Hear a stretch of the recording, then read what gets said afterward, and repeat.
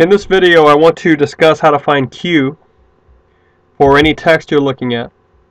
And so this is the text I'm going to use. Now, I've got a couple pages like this. But if you're using this, say, from a book or something, or a magazine article, you should have quite a few pages. And you should be able to recognize that all the pages you have in this text that you're looking at are going to be with the same average line length. You see how these lines are all basically the same length, except for, of course, the stump lines. But and they should have the same font, so the font shouldn't be switching around. So when you recognize that in the book you're looking at or the article you're looking at, then that's a good book to practice speed reading on, because if you find Q once, then you can really use it to track your timings well. Now Q is going to be, for that book or that article, the average number of words that article has or that book has per line. But the thing is, you cannot count Q like this: 1, 2, 3, 4, 5, 6, and then down here 1, 2, 3, 4, and say, well, then the average line has 5 words. 6 plus 4 is 10. Divided by 2, that's 5. No, because these are different lengths of words, right? You need to find the average sized word, and in English, the average word is going to have 5 letters in it. So when we work with that idea, you realize that, this word right here is not one word, really. It's 1, 2, 3, 4, 5, 6, 7, 8, 9, 10. This is really 2 words, because the average word has 5 letters long. It's 5 letters in it. So this is really 2 words that you would have read. What you need to do to find Q is to actually count the letters in a line and then divide that by 5, and that gives you the average number of words. But because these lines are all different sizes, you can tell by the white space in them and the different types of letters in them, they might have different letter counts. So you're going to have to find the average number of letters in a line, too. Now this is how we'll do it. I'm going to take 5 lines. We're going to take this one, and this line, and then I'll take 3 down here. Like, I'll take this one, and I'll take this one down here, and I'll take this one down here. Okay. Now I need full-length lines, and I need them to have the average amount of white space. The white space between the words in these lines looks about all the same. Here, this is a little too much, so I skipped over that line. This is a whole lot of white space between the words, so I'm not going to count that as a representative line to use in order to find Q. I certainly won't count these because these are stump lines. They don't even go all the way across.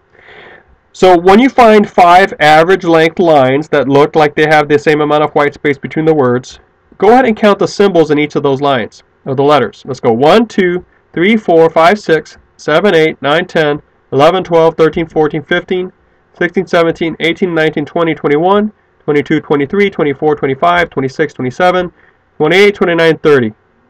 I skipped over the period. I would skip periods and apostrophes and commas and colons and semicolons.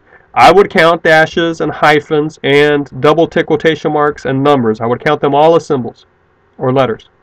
So that was 30 there. Let's count the next line. 1, 2, 3, 4, 5, 6, 7, 8, 9, 10, 11, 12, 13, 14, 15, 16, 17, 18, 19, 20, 21, 22. I skipped that one. 23, 24, 25, 26, 27, 28, 29, 30, 31, 32, 33. 33 here. Now, in fact, I've already done the numbers. I've counted those 2 and 3 other lines down here, and this is what I've gotten. I got 30, 33, 31, 33, 32. So but what I want to do now is use all this to get the average number of symbols in a line. So to do that, I've got to add these up and divide by 5, right? Because I counted 5 lines. If you want to count 10 lines to be really sure, then obviously you're going to have to divide by 10. But I add all these up, and in fact, I get 159. And then I divide that by 5, right? And I get 32.2. 32 remainder 1. Now I'm going to round down. So I'm just going to call that 32. Now it's important to remember that this is not the number of the average words per line. No, that's way too big. This is the average. This is the number of average symbols. Excuse me. This is the number of symbols in an average line of this text. Okay. So how many words? Well, there are 5 symbols or 5 letters per word. Divide that by 5, you get 6.4. Round down. Now if it were 6.6, I'd round up to 7. But 6.4, I round down to 6. So Q for this text is 6.